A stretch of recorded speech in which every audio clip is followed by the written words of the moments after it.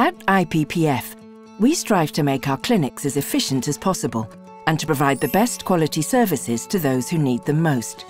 We want to give our service providers and clinic managers the support they need to improve their facilities. That's where CMIS comes in. CMIS stands for Clinic Management Information System. Put simply, it's a way of organising and understanding data about clients, services provided, and commodities.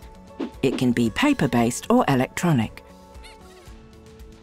It is primarily aimed at service providers at clinics so that they can provide comprehensive services and continuity of care to their clients. It is also aimed at anyone whose focus is on collecting, reporting and using data, whether that's clinic managers, service providers, or staff at the clinic, branch and HQ member associations. CMIS streamlines administration.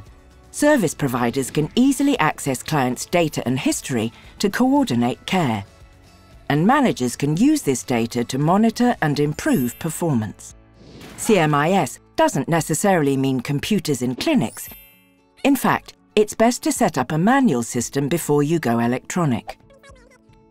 Setting up CMIS isn't hugely expensive, though there are some costs on things like printing and power. You don't need to be a special technical team to monitor the system. Most issues can be resolved either by your trained staff on site or remotely by your administrator.